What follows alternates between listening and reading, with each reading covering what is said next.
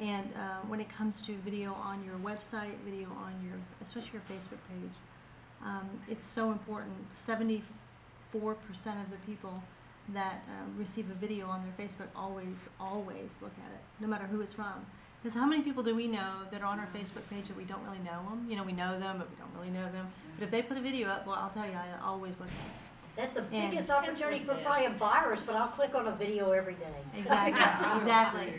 And sucker for those so, videos. well, you know, the things you need to look for a video, and also we, you know, my husband's company, we do corporate videos as well. So we do, that's kind of our mainstay.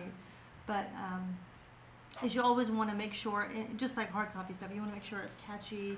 It really tells the story in a quick, you know, way that you don't, because time is money when it comes to video, as Bree will find out shortly. Because editing is the thing you're really paying for.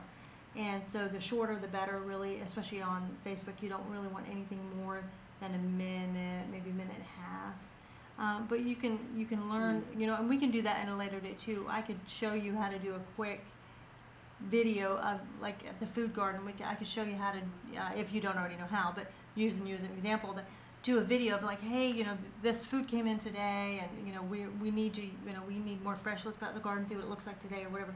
A 1-minute video, put it on there, and people tend to really like that. They're very, you know, our society is very visual, and so short is best.